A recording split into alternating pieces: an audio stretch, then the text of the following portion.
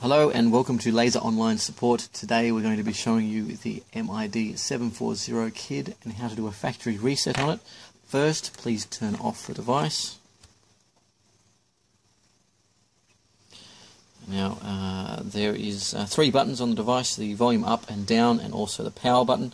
You want to press and hold all 3 for about 10 seconds.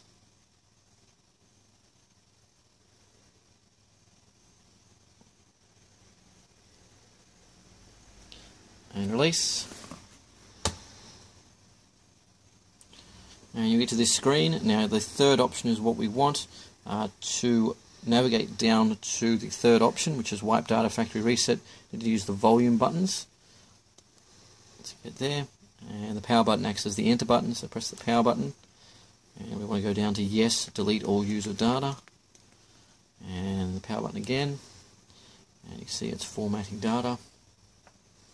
Give that a few seconds.